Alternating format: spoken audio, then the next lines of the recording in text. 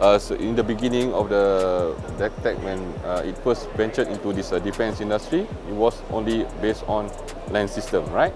So now, after that, we have seen that there is a requirement, coming from the Navy and also from the Air Force and also from the security, sector, So we think that rather than concentrating on the land system, we might as well venture onto, because we have strong partnership with different companies from all over the world. So we think that we can provide them the best solution to suit their requirement at any point of time. Unmanned system, whether it is in the air or also on the surface of water surface. So this is the in thing right now, right? Because people tend to emphasize on the safety aspect of the personnel, but at the same time, we can achieve whatever the mission given by fully utilizing equipment that we have. We have this, mainly to do the tasking for reconnaissance, surveillance, not only limited to the military missions, but also to the commercial sector as well. For example, we have a lot of palm oil plantations in Malaysia. We have also borders.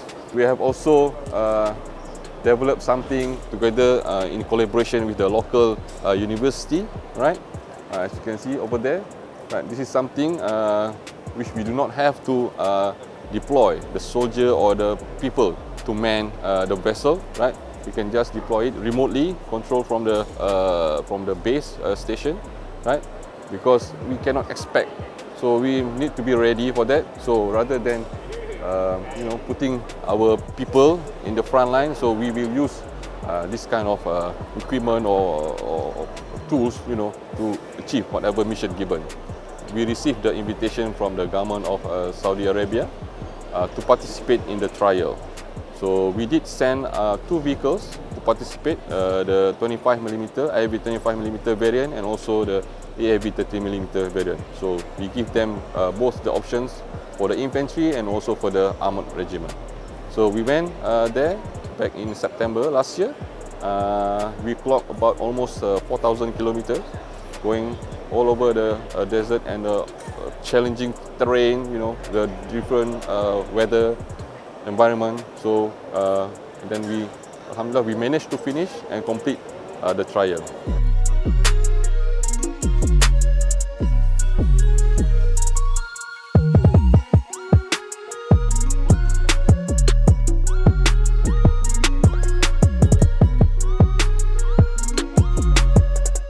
Well, General Starlight Company, or GSCI, was established in 1992. We're based in Toronto, Ontario.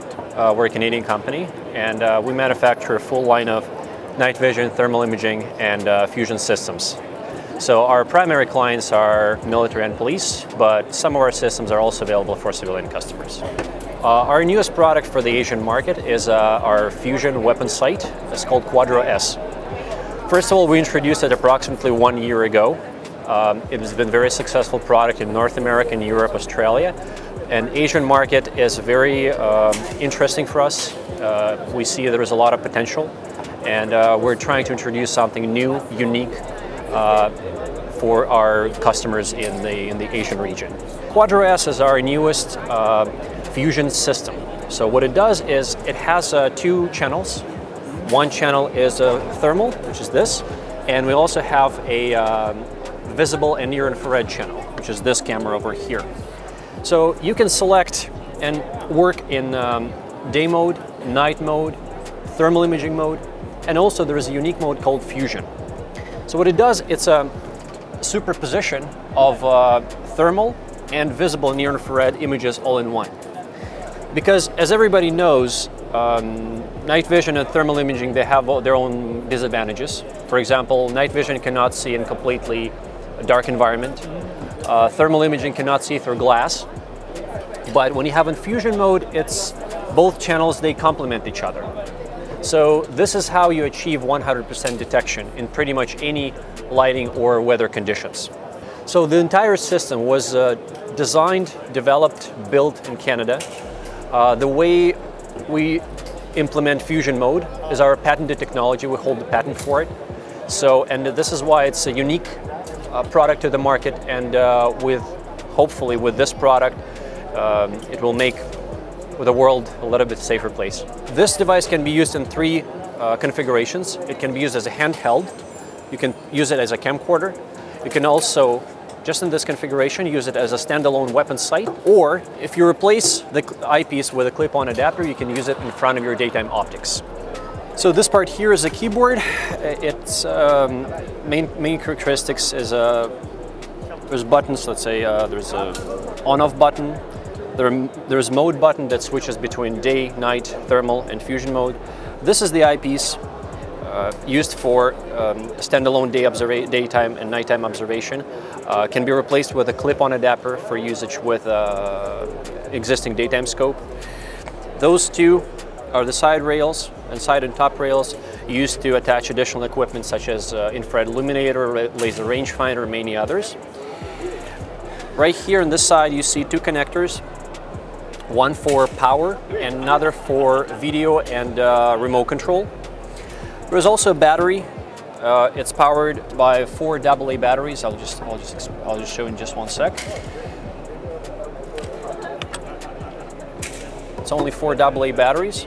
And inside you can see a slot for micro SD card. So this device also has an optional video recording capability. At the front we have a thermal channel as well as visible and near infrared channel. We're trying to make the world a safer place. We introduce new technologies to the market. We design, develop new products to help our military and law enforcement professionals all over the world.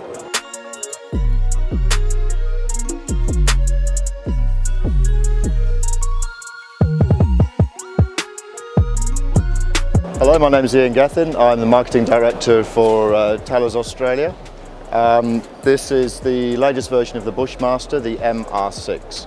So the Bushmaster is a multi-role protected vehicle, and we've been building this for a few years now, and we've built almost 1,200 vehicles to date. The Australian Defence Force has got now 1,000 in service, and then we've got almost 200 vehicles in service with 7 other nations around the world in a variety of roles. So a lot of the concentration on the design of the Bushmaster to date has been for the Australian Defence Force and their requirements. And we've realised that other defence forces have got some different requirements, and we wanted to put some modifications to the Australian spec. So, for example, the most obvious change is the front doors, and we're also offering additional armour, a new power plant, so an upgrade to the existing diesel engine with a new transmission to go with that. Also an increase in the payload capability of the vehicle, and a number of options to basically give some option packs for our customers. So this particular Bushmaster, they all look quite similar from the outside. The hull is essentially the same. This is in a troop configuration, and probably most of the Bushmasters we built have been troop carriers. The engine, it's a diesel engine. What's unique about the Bushmaster, and it's what has made it very reliable in the field, is it's quite easy to actually pull out the entire drivetrain. You can even change it within 3 hours if required. Well, we still see a strong market for this vehicle. It's a medium-sized vehicle. It's highly protected.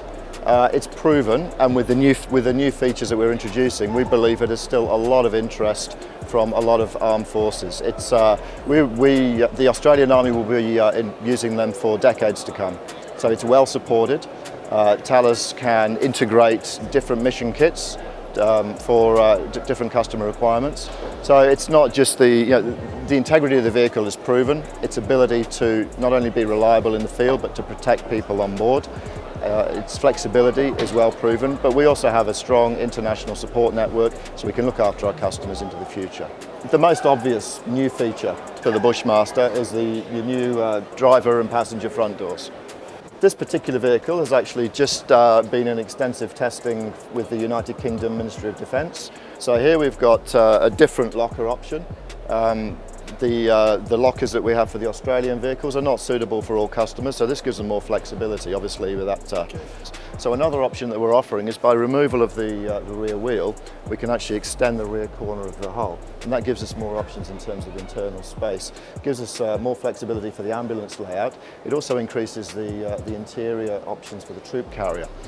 For example, the Australian Defence Force would operate this vehicle in a troop carrier configuration with eight people on board, 2 in the front and then 8 in the rear compartment. We can offer an additional option now of an additional 2 seats, making it a total of 12 seats. They're all blast protected, they all offer the same level of protection as the Bushmasters we built before. And that's the important element of this vehicle. The basic fundamental characteristics of the Bushmaster, which have made it such an effective vehicle, remain unchanged. We're just trying to offer some different options for customers who have requirements that are different to the Australian Defence.